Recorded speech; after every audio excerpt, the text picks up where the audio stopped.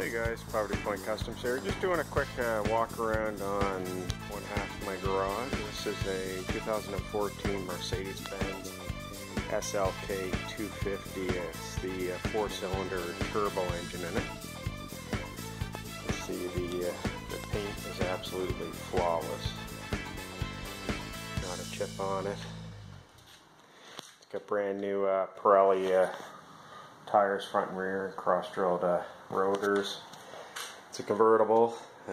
Top's on right now. It's a hard top. It goes into the trunk with a press of a button. When the alarm's on, the mirrors fold in. This is my 1975 Honda cb360t. This originally actually was owned by my grandfather, who purchased it new. Again, here's the Mercedes. I certainly prefer the hardtop model over a ragtop.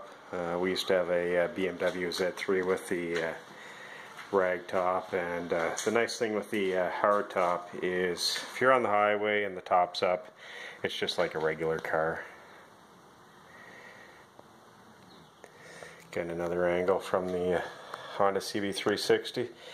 All I need to do to get this on the road is clean the points, get a new battery, have to rebuild the master cylinder right there for the front brakes, and a new caliper, or rebuild the current caliper that's on it on the front.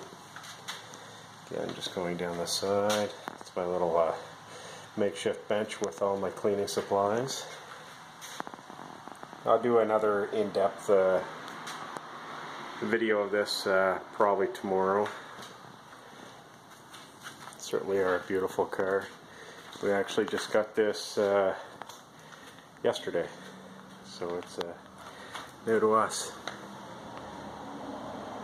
Okay guys, just a short video of some of the little toys sitting in the garage there. I'll do a more in-depth video on the Mercedes and my Honda cb360 in the next few days. Thanks, and take care.